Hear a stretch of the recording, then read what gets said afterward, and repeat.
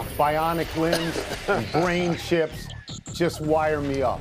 This is like in the year 2000, we were supposed to be having jetpacks. Remember the Jetsons? Remember the cartoon, The Jetsons? We were supposed to have jetpacks by 2000. Where are they? No, I don't have any jetpacks. No. And I don't want a fanny pack anymore. I just don't want it. Welcome to PTI, boys and girls. In today's episode, the Dolphins lose again. The Cowboys scraped by the Texans, and Zion Williamson throws one down on the Suns. But we begin today with two NFC games that could have an effect on shaping the playoffs. Wilbon got the first one right.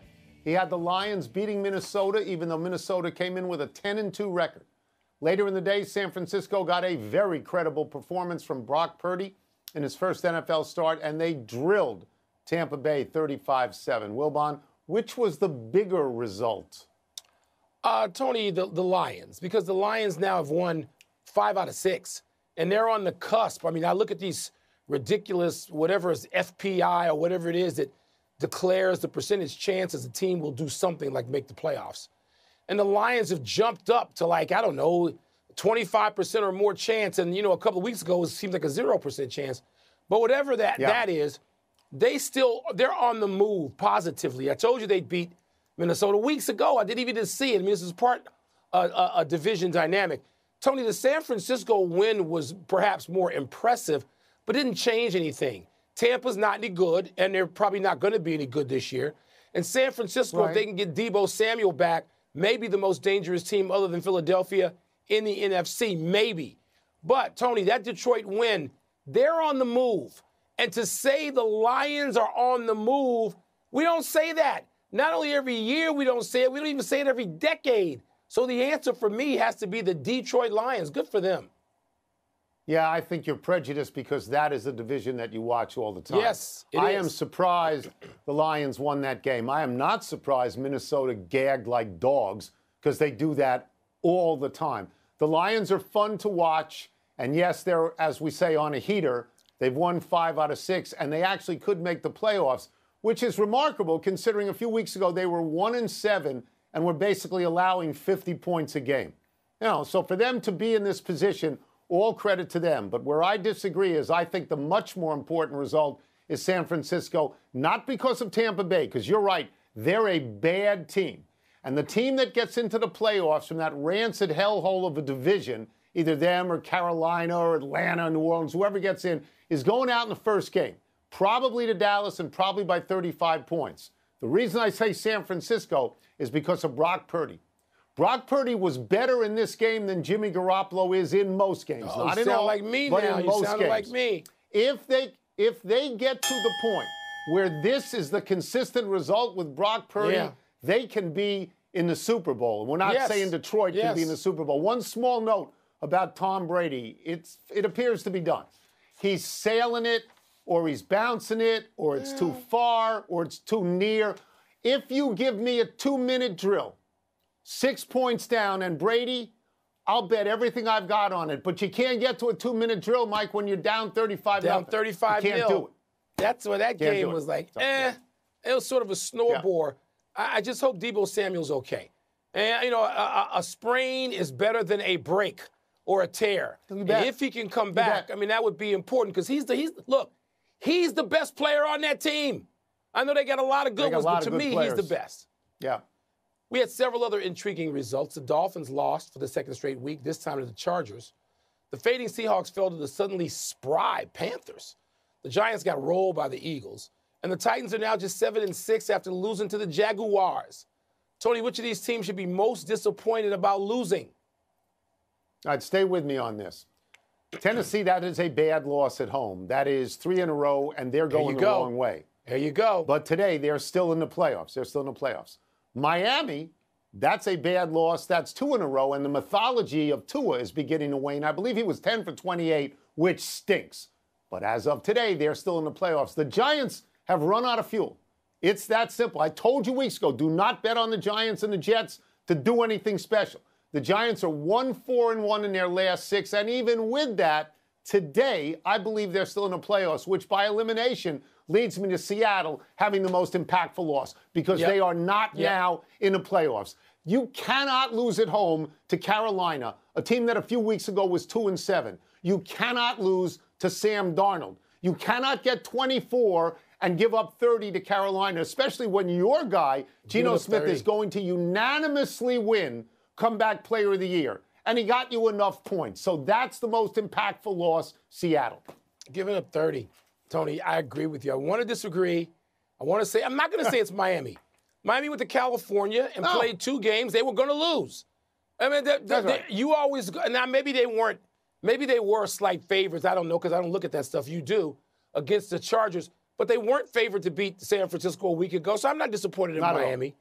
It's Seattle. And you know what, Tony? I think yesterday I'm in second place in my pool, and the only thing I got wrong in a bad, loud, stupid way was taking Seattle. Not only did I take Seattle, Tony, I took them confidently. It's a confidence pool. And you assign the high number of double-digit points to the games you know you're going to get right. And I had Seattle, and I had like 13 or 14 out of a possible 16 points on Seattle. What were they doing? How does that defense give up that many points at home to them? I know Carolina could be better, and congratulations to that coaching staff for pulling that team, rallying them, pulling together.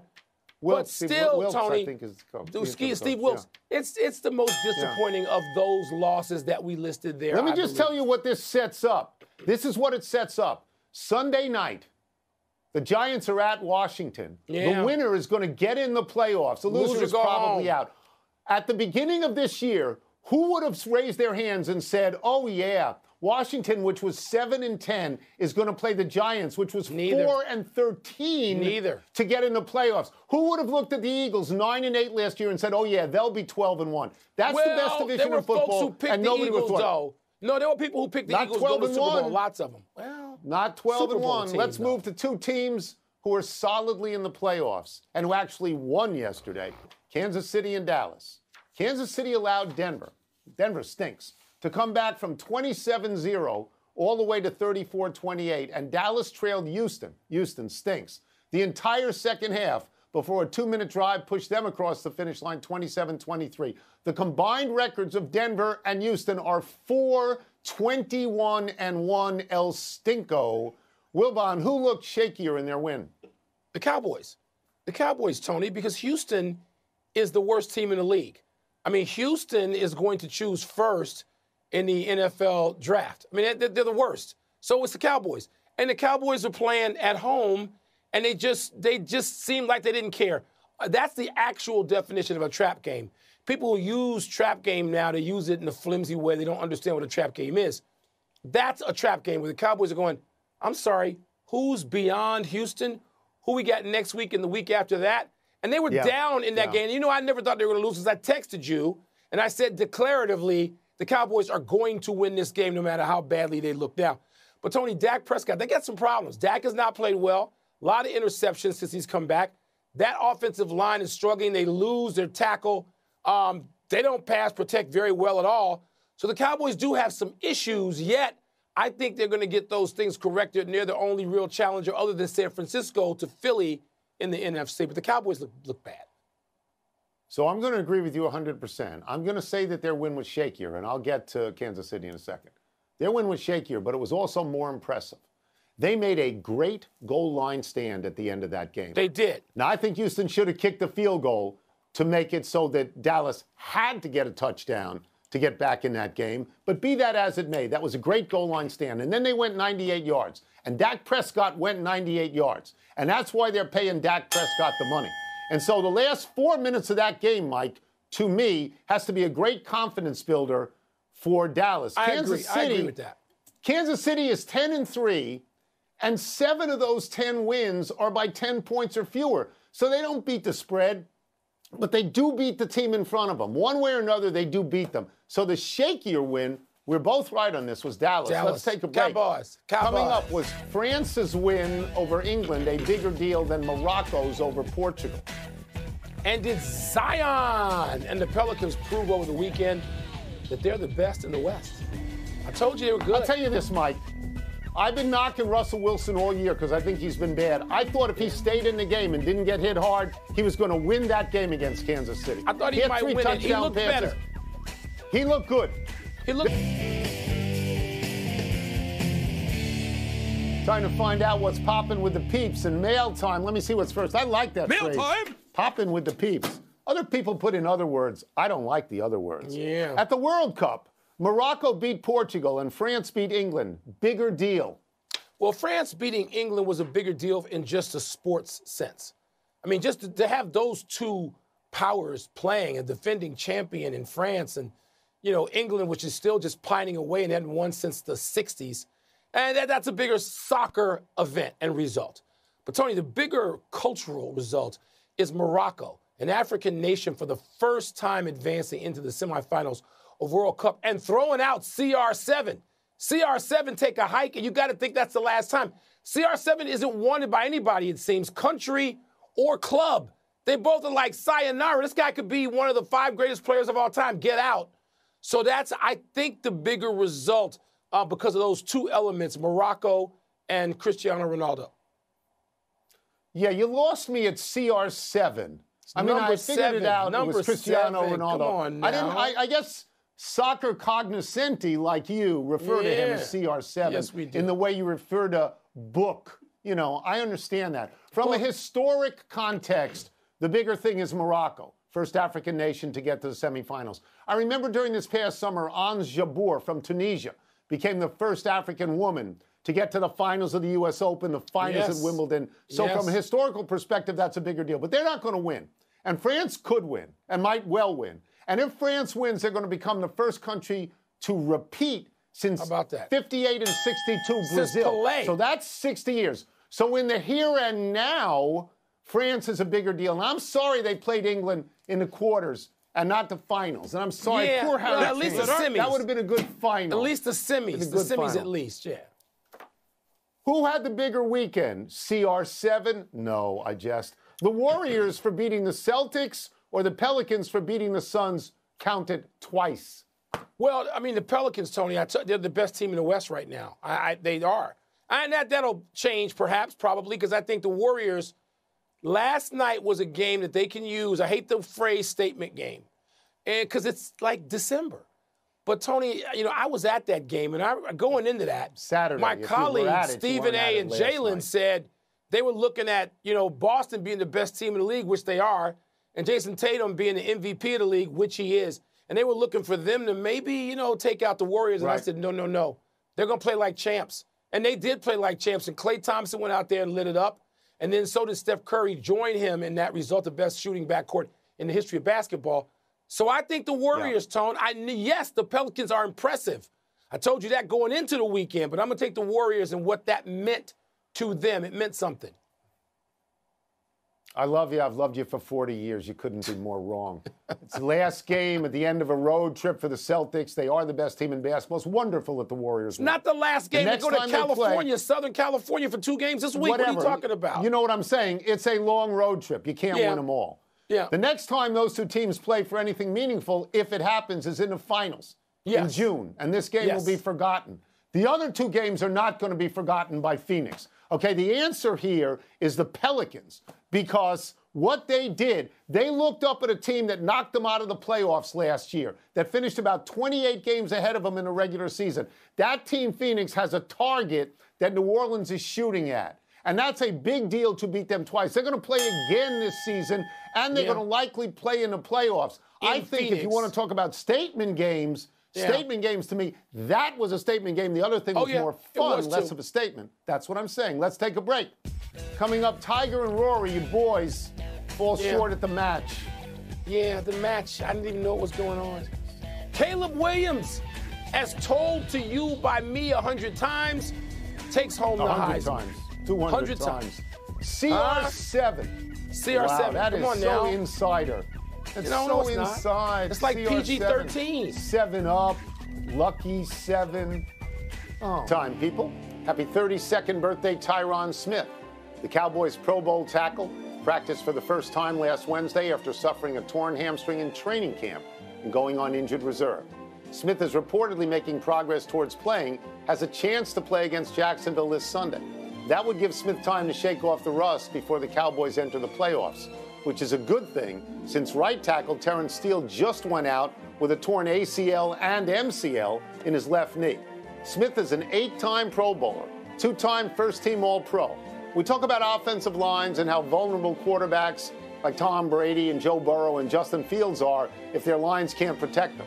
Smith is 6'5", 320. He can protect Dak Prescott. Yeah, can, has, does, and presumably will protect number 4, and they need him, Tony. And you know Prescott will be happy losing one critical offensive lineman to, at the very least, get another one back with those credentials.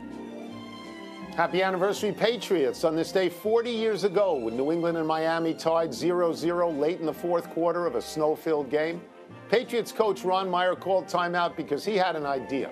He found a member of the Patriots snow-clearing crew, Mark Henderson, a recently freed convict who had joined the Patriots work release program. And Henderson drove a John Deere with a sweeper attached to it onto the field and cleared a patch of ground so kicker John Smith could try a 33-yard field goal. The kick was good. The Patriots won and made the playoffs. Don Shula was incensed, but to no avail. This is the famous snowplow game, the last one, because the next year the NFL banned snowplows from altering the playing field, which they should. Tony, one of the things I remember from that episode is that it was just sort of obsessively reported that this guy is an ex-convict or was an ex-convict. It's like, so what? A head coach of an NFL team waved him onto the field. What was he supposed to do? Just stand there, fold his arms, and have a quiet tantrum and say, no, I'm not going to do it? He did what he was supposed to do, it seemed to me. Do your job, as Bill Belichick would say years later. That's right. A melancholy trails Paul Silas, the rugged forward who won 2 championships as a player with the Celtics and another with Seattle, died yesterday at age 79. Silas played 16 seasons in the NBA and then coached the Clippers, the Charlotte Hornets, and the Cavaliers, where he was LeBron James's first coach. Silas had a career record of 387 and 488. He went to the playoffs 4 times. Silas was in the mold of Gus Johnson and Ray Scott at forward, a tough defender and excellent rebounder who would score when needed. Silas was a 5-time All-Defensive Player and a 2-time All-Star. Paul Silas's son, Steven, is the head coach of the Houston Rockets. Tony, I have a sense of how much you like and respected Paul Silas, who I know when you were covering the NBA, he was a primary member. He played on those Celtics teams with, among others, Dave Cowens, John Havlicek, JoJo White, Hall of Famers, Don Chaney, Don Nelson, and then Charlie Scott, I think, on the second of those championship teams. He was the heart and soul in a lot of ways of those teams. It was just great to watch him as a kid. We also want to note the death of soccer writer Grant Wahl. Wahl died on Friday while covering the World Cup match between Argentina and the Netherlands. He was 49. Wahl wrote for Sports Illustrated for 25 years, writing the cover story on the then high school phenom LeBron James entitled The Chosen One. But soccer was Wahl's specialty and why we were lucky to have him as a guest on this show. Flowers and a picture of Wahl were placed in the press box for Saturday's match between France and England, which he had been planning to cover.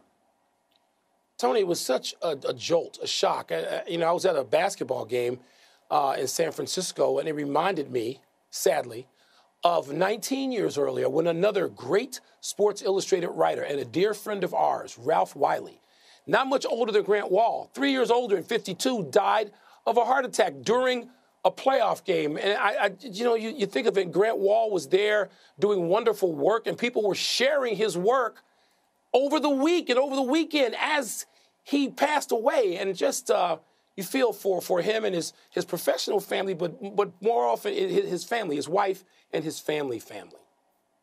It was stunning when I heard that news because I remembered that he had been on this show. Yeah. I'd also had him on my radio show. He was wonderful. He was a really good writer as well. Yeah. Way too young, way too young. One omission, Texas basketball coach Chris Beard was arrested and charged with felony domestic violence. Beard's lawyer says his client is, quote, 100% innocent. Man. Let's go to the big finish if we could. Let's do it. Caleb Williams, your boy, your Gonzaga boy, won the Heisman. Gonzaga Your High thoughts? in D.C.